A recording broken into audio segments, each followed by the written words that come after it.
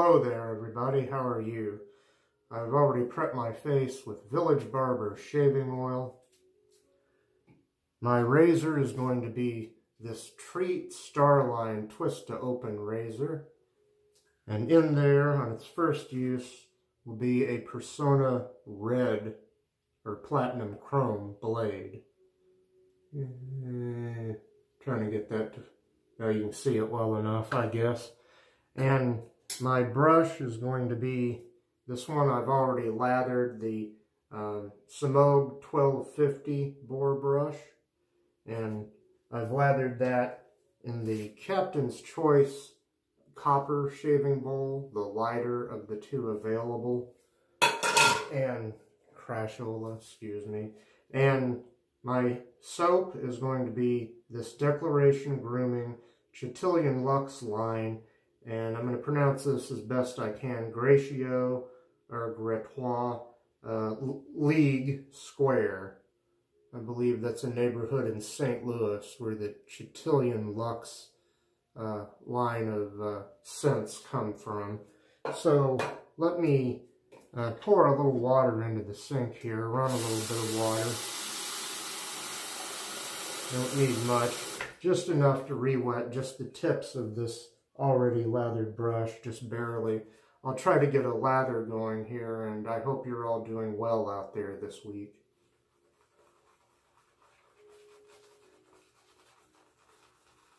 Oh, this is nice smelling stuff. I haven't used this yet. I did sniff it a couple of times, this and its matching aftershave, which I received a few weeks ago. And lather, lather, lather.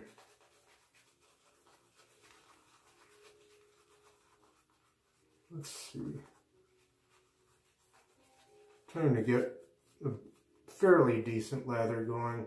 There's nothing wrong with the soap, but this brush has given me fits before.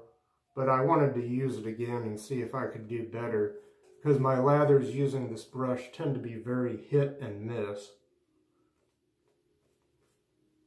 There for a while they were mostly misses, but in more recent memory this brush had given me, well, it was batting 500. I was getting 50% good lathers, 50% not so good. In baseball that would be great to be batting 500, but with a brush, a shaving brush, it might not be so great. I'll go ahead and let the water back out of the sink there. I'll wet my razor. And I'll go for pass number one, which will be with the grain. So here we go. Personna red blade on its first use. And I haven't used this razor in quite some time.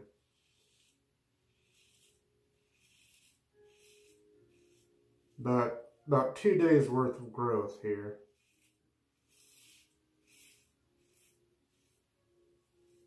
Hearing a lot of audio feedback. I'll do kind of a Gillette slide to finish off this side of the face here. And I'll twist the razor over to its other side of the blade, and go over to the other side of my face here. Going mostly downward with the grain. Hearing a lot of audio feedback here. Go ahead and do just a bit of a Gillette slide over here too to finish this off. And I will rinse the razor.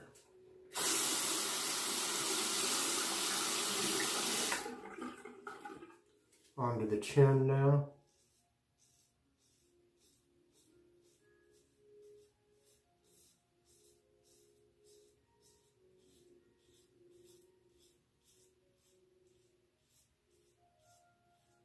And flip the razor over, go above the upper lip.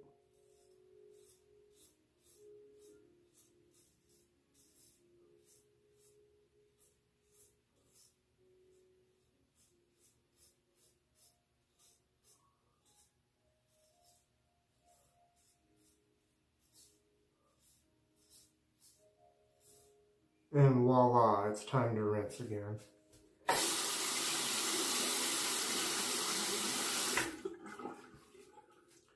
let's see, although this razor has a fairly decent sized gap, it doesn't shave like a terribly aggressive razor. I would say it's middle of the road, medium aggression, and as some will show you on their other people's videos, people will show you the overhang. There's a bit of overhang of the blade on each side there. Twist to open non-adjustable razor. Go to the bottom of the, or underneath the chin and the neck area.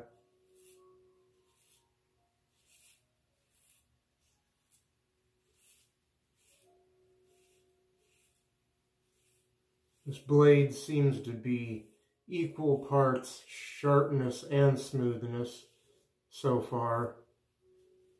I've usually found these Personna red blades to seemingly be, in my experience, just a wee bit sharper than the Lab Blues.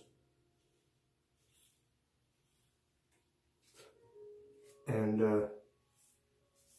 I guess the Med Preps, which I do have a few of those are supposed to be the sharpest, but those and the Personas both do seem smoother than the red ones to me, but your mileage may vary.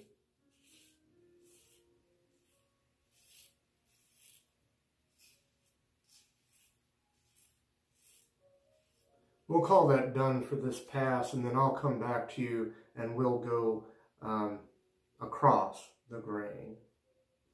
I'm just finishing up the re-lathering here. I got to thinking earlier about how sometimes, since I use my camera on my smartphone to record these videos, I was thinking how sometimes I check for updates and maybe clear the history or whatever. Try to do anything I can which may not really be related to making the video record better, but just makes me feel better. I will do these things to sort of rectify or clear out the memory of the phone before I record a video. I guess I just am thinking that you might not want to hear something like, and now pass number 3, and then on comes Debbie Does Des Moines or something like that. So clear out the history, if not the whole memory, and keep going here past number 2 across the grain. So here we go.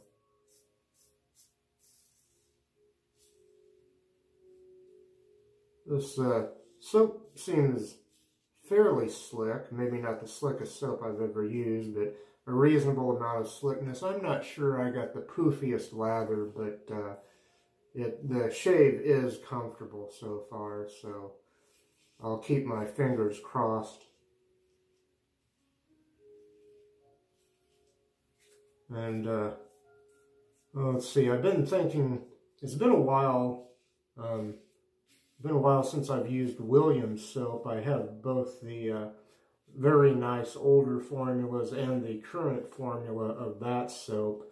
The current formula, I don't know, it's sort of like Ed Sullivan, the late Ed Sullivan. It just sort of stands there but doesn't get real bubbly. Well, yeah, sorry, my comedy lacks something today, but let me rinse. Okay, continue going across the grain here.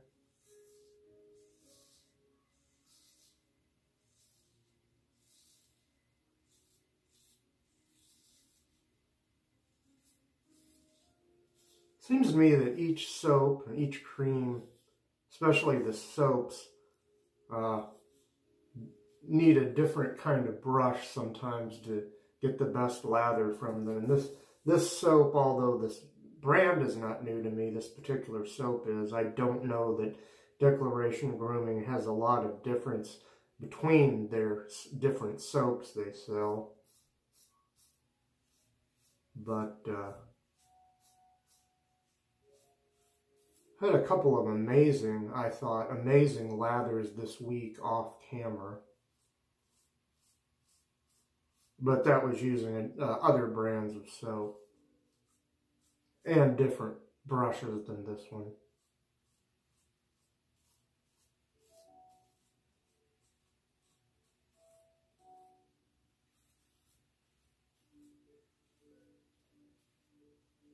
In fact, those might not have been soaps at all. They might have been creams and lathered in a different bowl.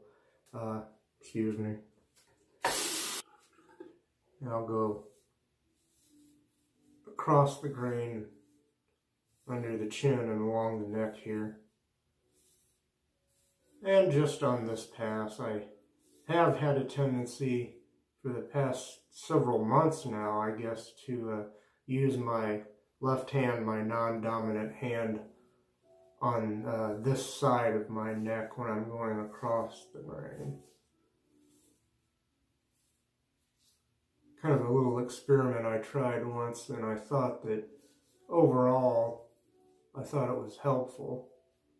What I could do, and I'm kind of going over something twice here, well I am, but I could switch to the dominant hand and also go over this side just real briefly with that and see if that makes any difference. And then twist the razor over, and I always use my dominant hand for the right side of my neck,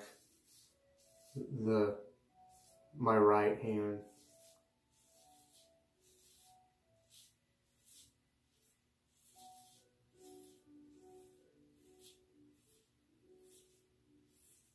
One time I had a pinched nerve in one of my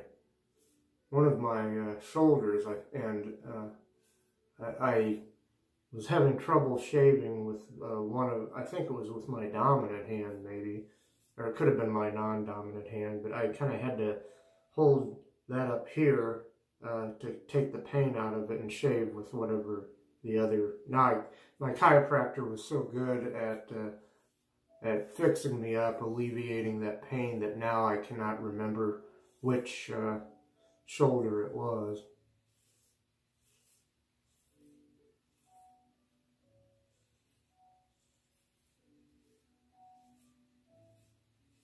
Okay, I'm going to pop out, pop back in, come back for pass number 3 against the grain. Okay, sort of still kind of a so-so lather, not my favorite lather so far, but still a comfortable shave thus far. Let's see if it can continue that way. No weepers or bleeders yet. Start on the neck for the 3rd pass against the grain. There's still a lot of audio feedback there.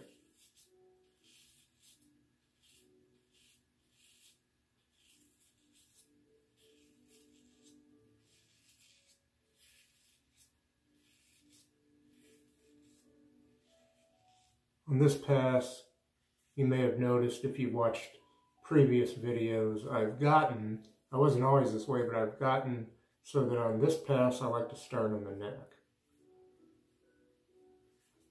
Going from the bottom up. Oh, well, I need to flip the razor over to get this side of the neck.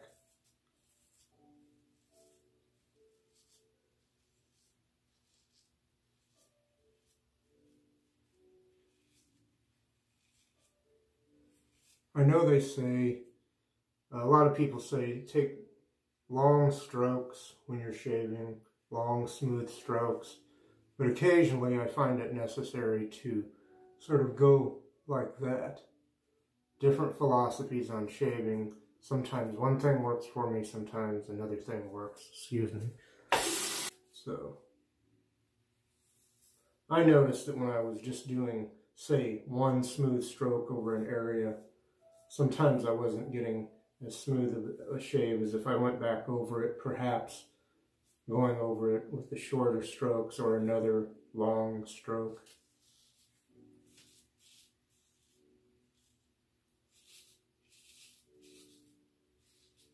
And then a person can also get irritated skin on the face and neck, overdoing it, which I know I'm notorious for doing that, but I just like the process of shaving so much during these years since I've gotten into this hobby.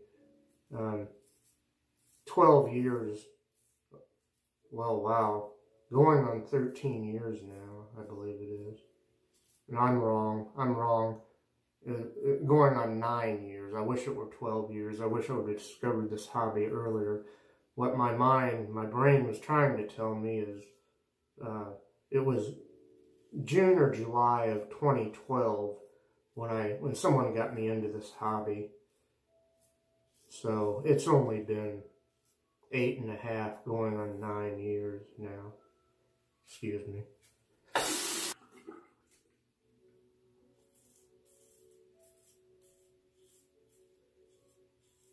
The older I get, I guess the more I wonder where the time has gone.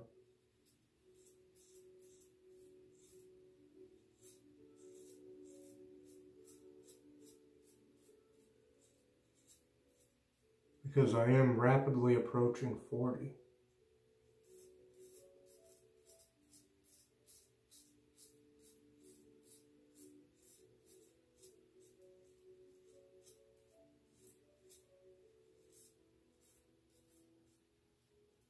Okay, get above the lip now. Here I have to be careful going against the grain. Very sensitive area going against the grain above the lip here.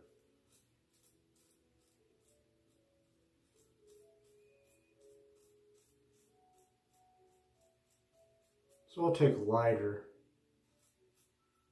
but shorter strokes here.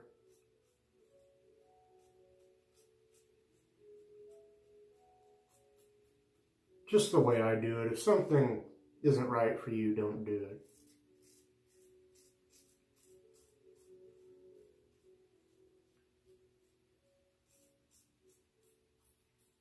My shave is both on and off camera. There seems to be no rule of thumb, nothing set in stone as to whether I will get what I consider a good shave or not. Most of them are pretty good. Closer anyway than if I used a cartridge or disposable razor. I'll be right back and then it'll be pickup time. Well, next time I use this soap, I'm definitely going to use a different brush. Now, I've had really good luck with this brush using other soaps and creams, but I'm disappointed this time with this brush using this soap. I don't believe I had any major problems with this soap before, and even though I'm not getting a great lather here, the soap still seems to protect and serve. I mean, it protects and it's slick. So, yeah. We'll go ahead and go to pickups now, even though I don't have a great lather there.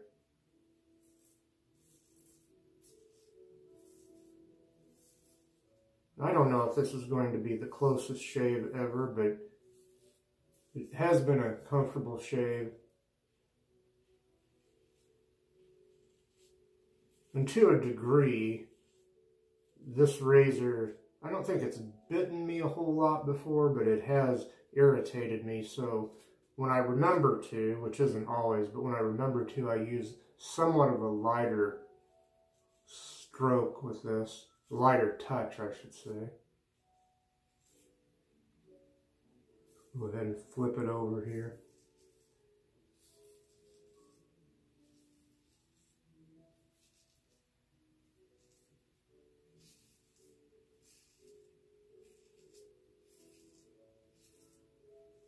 I'm going to go ahead and rinse this and go over my neck one more time. Okay.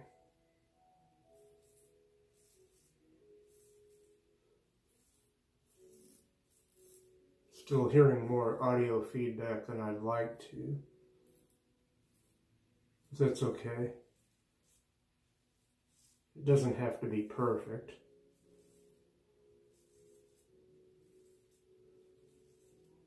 Or at least I guess I'm not a perfectionist. Oh well, I try to be though, sometimes.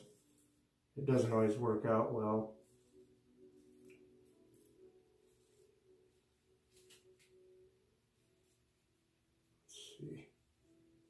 I'm going to try to get this trouble spot over here.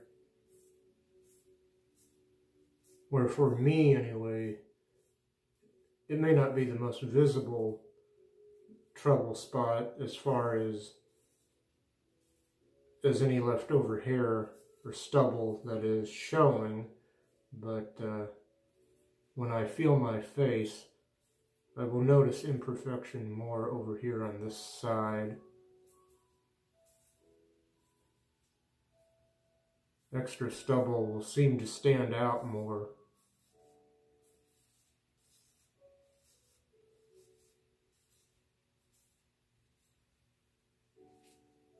Oh boy. Still not getting this perfect, and I don't know if I should keep trying. But this is still comfortable, shaving over here. Shaving and reshaving this trouble spot. And I think I'll give up on that. Over here, I think it's not as bad, or at least I don't notice it as much. The hair does grow a little bit differently on this side of my neck, I think. And I'll be back, and then we'll visit our good friend Mr. Towel. Say hello to our good friend Mr. Towel. Oh yeah. Oh.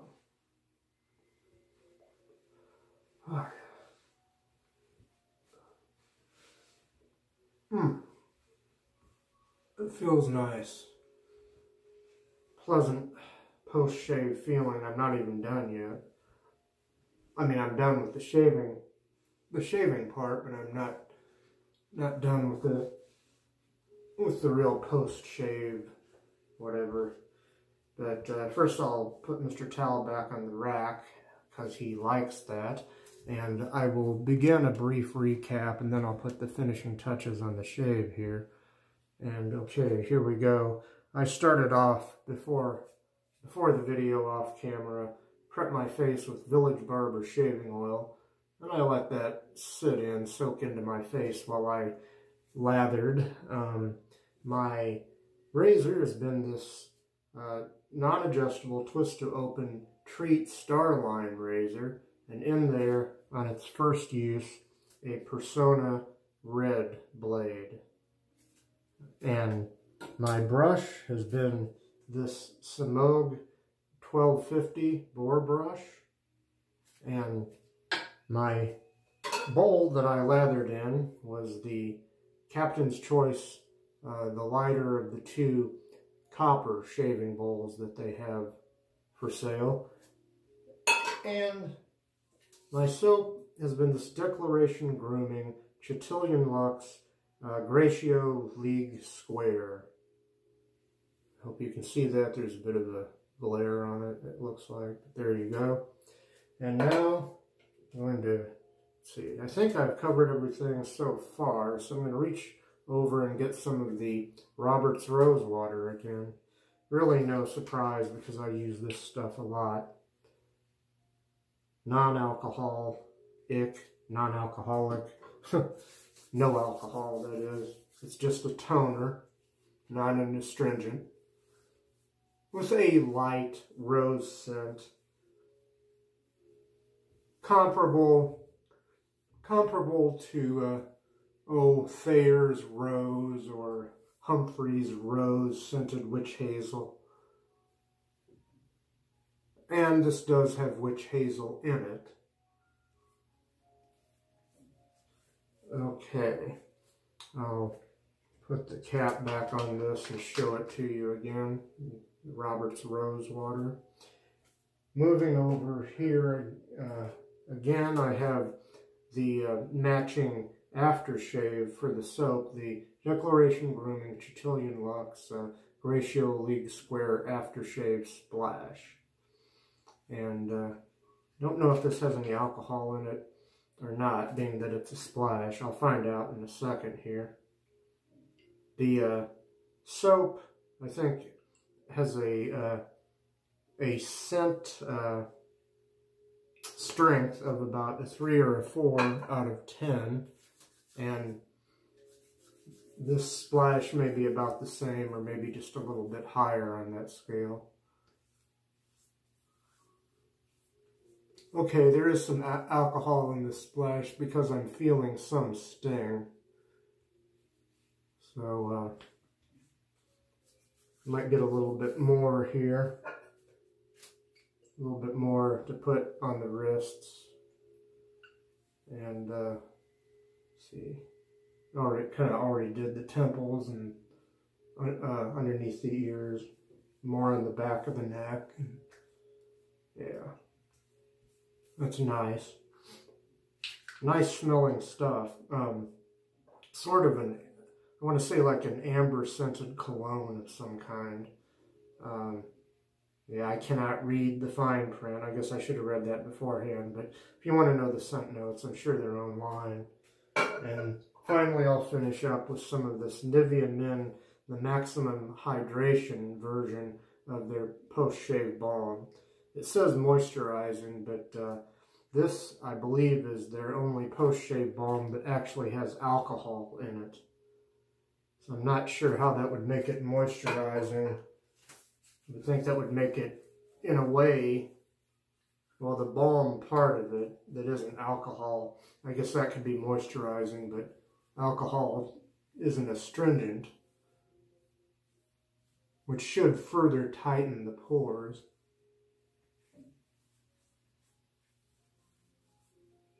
And I thought I would use that today because I wasn't sure if that splash would have any alcohol in it, and I knew the toner didn't. I usually do like to both tighten up the pores, but try to soften the skin after shaving. And I believe that's about it. I'm done. Thank you if you've managed to watch this far. Come on back next week and I'll try to be here for another classic shave. Thank you. Peace.